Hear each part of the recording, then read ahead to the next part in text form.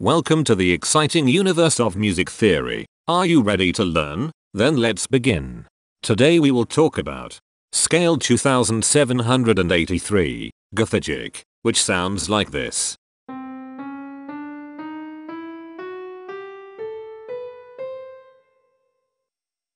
This scale has 9 tones, which means it is called an enneatonic scale. This is a bracelet notation diagram of scale 2783. The shaded circles represent tones that appear in the scale, and they are read clockwise, starting at the top.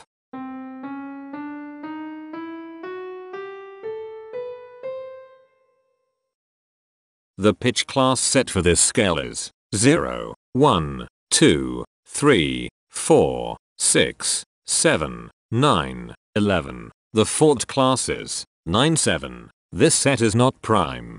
The structure of a scale is a description of the interval distance between each successive tone. This scale has a structure of 1 1 1 1 2 1 2 2 1.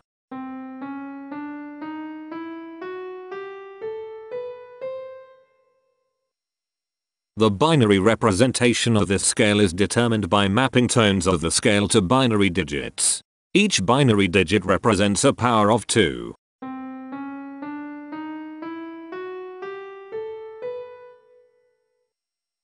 To get the scale number, we add the powers of 2 together. The powers of 2 that are present in the scale, all added together, equals 2783. That is why the scale number, in decimal, is 2783. The scale number not only enumerates the scale with a unique index, but it also literally describes the tonal content of the scale. Represented as a binary number in base 2, the scale number is 101011011111. Here are the common triads present in this scale. The diagram in the center is a graph of parsimonious voice leading between triads. There are 5 major triads. There are 5 minor triads. There is 1 augmented triad. There are 5 diminished triads. Here is a Hamiltonian path of parsimonious voice leading that uses all the triads.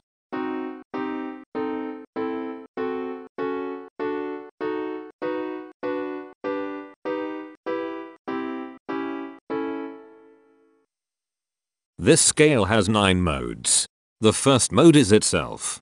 The second mode is scale 3439, also known as Gothygic. It sounds like this.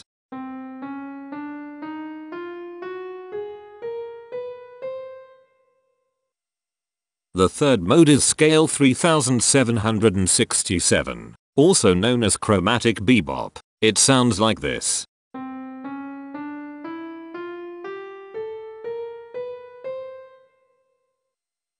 The fourth mode is scale 3931, also known as Gothygic. It sounds like this.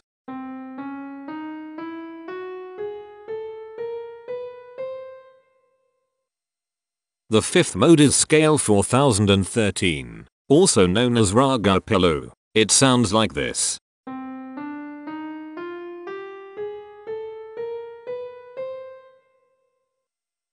The sixth mode is scale 2027, also known as Gothygic. It sounds like this.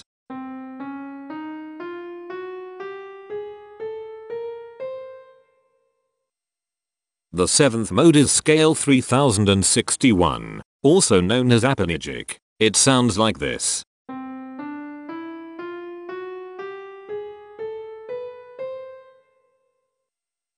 The eighth mode is scale 1789, also known as blues enneatonic 2. It sounds like this.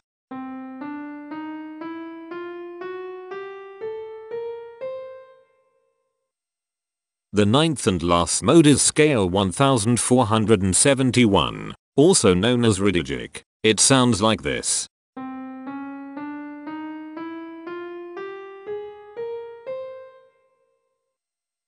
Imperfections are tones that have no tone, a perfect fifth interval above them. This scale has 2 imperfections. They are at positions here and here. Hemitones are instances where two tones in the scale are a semitone apart. This scale has 6 hemitones. They are at positions here, here, here, here, here, and here. Cohemitones are instances where two hemitones are beside each other. This scale has 4 cohemitones. They are at positions here, here, here, and here. The distribution spectra describes the size of each of the scale steps, which in turn describes how evenly spaced the tones are. A generic interval is how many scale steps are between one tone and another. A specific interval is how many semitones apart they are. The generic interval of one scale step comes in 2 different specific interval sizes, 1 semitone and 2 semitones. The spectrum width of this generic interval is the highest, 2, minus the lowest, 1, which equals 1. The generic interval of 2 scale steps comes in 3 different specific interval sizes, 2 semitones, 3 semitones, and 4 semitones. The spectrum width of this generic interval is 2. The generic interval of 3 scale steps comes in 3 different specific interval sizes, 3 semitones, 4 semitones, and 5 semitones. The spectrum width of this generic interval is 2. The generic interval of 4 scale steps comes in 4 different specific interval sizes, 4 semitones, 5 semitones, 6 semitones, and 7 semitones. The spectrum width of this generic interval is 3. The generic interval of 5 scale steps comes in 4 different specific interval sizes, 5 semitones, 6 semitones, 7 semitones, and 8 semitones. The spectrum width of this generic interval is 3. The generic interval of 6 scale steps comes in 3 different specific interval sizes, 7 semitones, 8 semitones, and 9 semitones. The spectrum width of this generic interval is 2.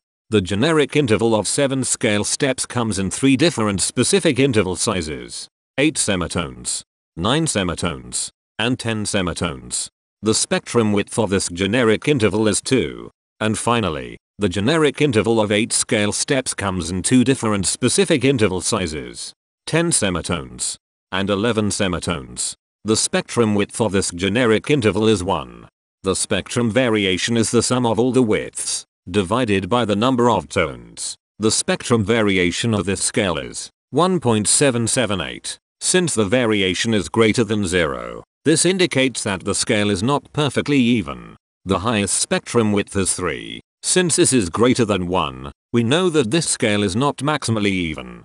If every spectrum has exactly 2 specific intervals, we call that the Myhill property. This scale does not have the Myhill property. Since the generic interval ranges overlap, this scale is an improper scale.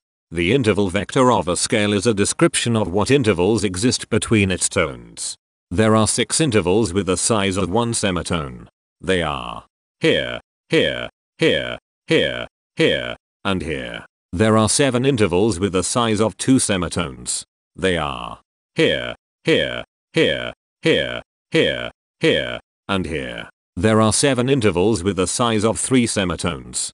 They are here, here, here, here, here, here, and here. There are 6 intervals with the size of 4 semitones. They are here, here, here, here, here, and here. There are 7 intervals with the size of 5 semitones. They are here, here, here, here, here, here, and here. There are 3 intervals with the size of 6 semitones. They are here, here, and here. Each interval does not appear in this scale a unique number of times, so this is not a deep scale.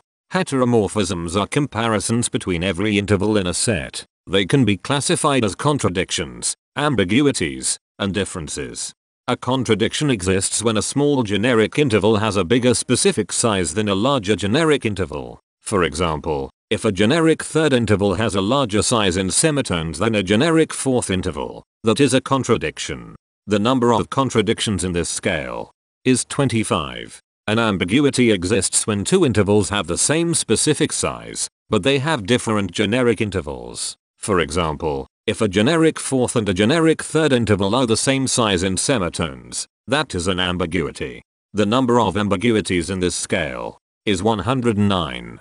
A difference exists when two intervals have the same generic size, but different specific sizes. For example, a major third and a minor third both have the same generic size, but they have different sizes when measured in semitones. The number of differences in this scale is 196.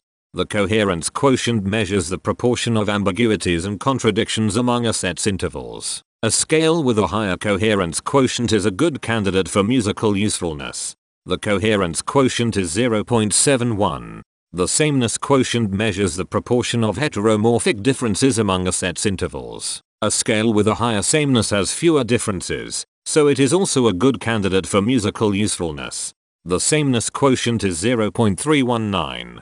This scale has no reflective symmetry. This scale has a different pattern of intervals ascending and descending, so it is not palindromic. This scale has no ridge tones.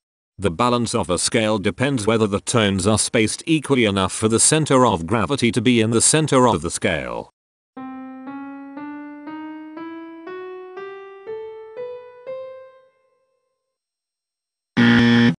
The inverse of a scale is a mirror image. It is what you get when the sequence of intervals is reversed. The inverse of this scale is scale 3947, also known as Gothygic. This scale is chiral. It cannot transform into its inverse by rotational transformation.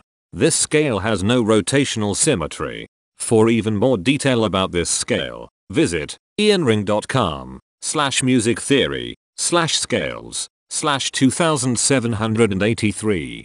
If you found this video informative, please consider supporting this channel by becoming a patron. Of course, not everyone has the means to support a project like this one financially, and that's okay. But if you are able to spare just $1 a month, your help is deeply appreciated. It will not only allow others to continue enjoying this series for free, but will also go toward improving the quality and quantity of music theory resources we can provide. Go to patreon.com/musictheory and join others like yourselves who totally geek out on all this nerdy stuff. Thank you to these Patreon patrons.